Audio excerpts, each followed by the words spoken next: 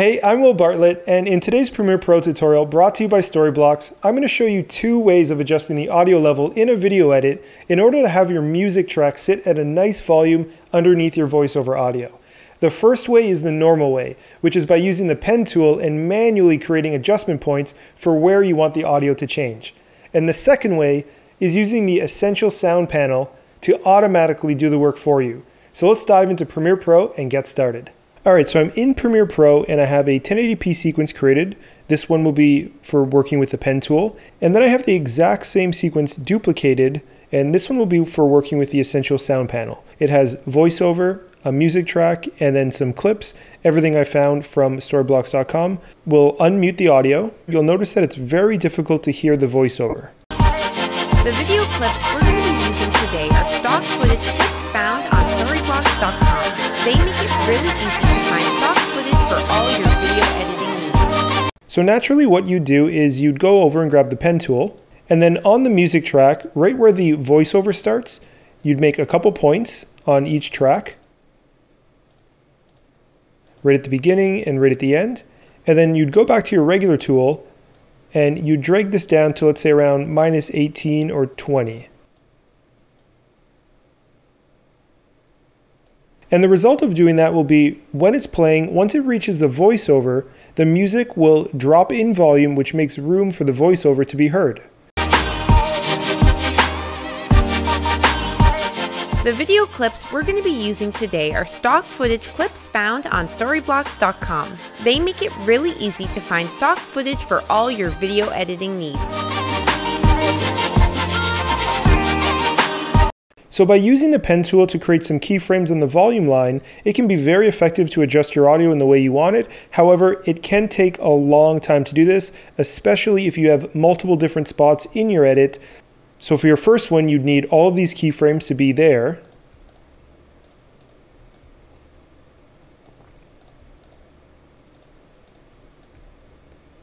And then you'd have to add more keyframes with the pen tool for each additional section. And just a quick tip, if you're on your regular selection tool, if you hold Control on the PC or Command on the Mac and hold your mouse over the volume line, it'll change to the plus symbol, and that means you can click and create a keyframe without going to the pen tool. And also, if you want to move them like I did before, all you have to do is select one, then hold Shift in your keyboard, select the other one, then let go of Shift, and then now that both are selected, you can click and hold one and drag it to where you want.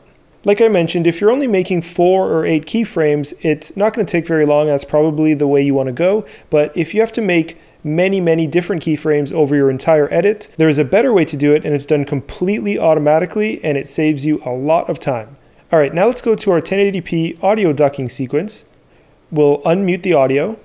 And this time, instead of manually creating the keyframes, let's go to Window, Essential Sound, and make sure that's open. I already have that open over here, so we'll go to Essential Sound. And this is a relatively new panel in Premiere Pro. It's only been out for a few releases, and it's pretty powerful to speed up your workflows when editing. The idea here is you want to tell Premiere Pro what audio you're working with. On track 1, I have some dialogue as my voiceover, so I'm going to tell Premiere that that's dialogue. And then I will select the music track and tell Premiere that that is music. And then with making sure that your music track is selected, in the Essential Sound panel, you'll notice that there's a section called Ducking. Let's turn that on, and then we'll set the sensitivity to 6. Then for the duck amount, we'll set that to roughly the same as what we had before, which was -18.5. And we'll have a fade on either side of around 800 milliseconds. And what that represents is the length of time between the keyframes. Now that those settings are in place, we want to make sure that we're going to duck against the dialogue that we selected before. Then we'll scroll down a bit and hit the Generate Keyframes button. And then on our music track, it automatically created the keyframes for me. And let's give that a listen. The video clips we're going to be using today are stock footage clips found on Storyblocks.com.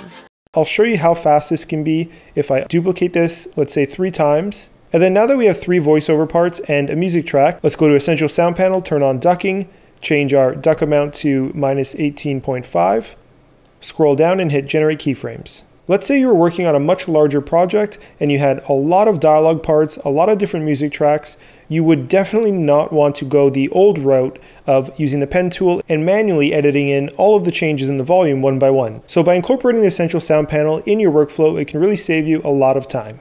Okay, that brings us to the end of this Premiere Pro tutorial brought to you by Storyblocks on how to adjust your audio levels manually using the pen tool and automatically using the Essential Sound panel. My name is Will Bartlett, and we'll see you next time.